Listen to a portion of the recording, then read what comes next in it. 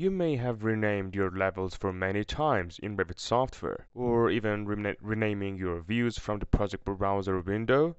I mean the views that are related to the levels. When we want to rename them, then confirm level name. Here we can rename the view whether clicking on yes or no, it doesn't make difference. If we click on no, it will be applied only on the particular view, but if we click on yes, it will be applied on the entire project and the related views. However, some of the users check do not show me this message again, and then they click on yes, like this way.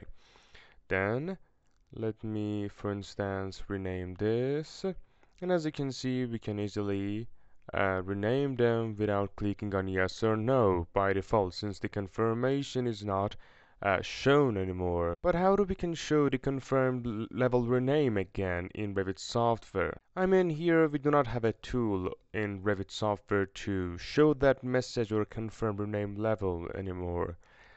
But we have to use Revit INI. So we close Revit and then we open Drive C, local disk, then in user folder. Then I click on this device's name, then app data, roaming, Autodesk. Then I click on Revit, I open it.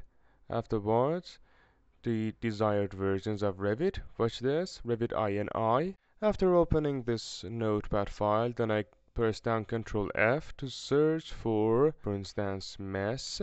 Watch this, message. When we check do not show me again, we'll have 0 or 07, 06 and some other values. So in order to show that message again, we change these two and then we set 0 and then we save it to make that enabled. Then I relaunch Revit. Wait for a second. Then I open another project. I click on level to rename it.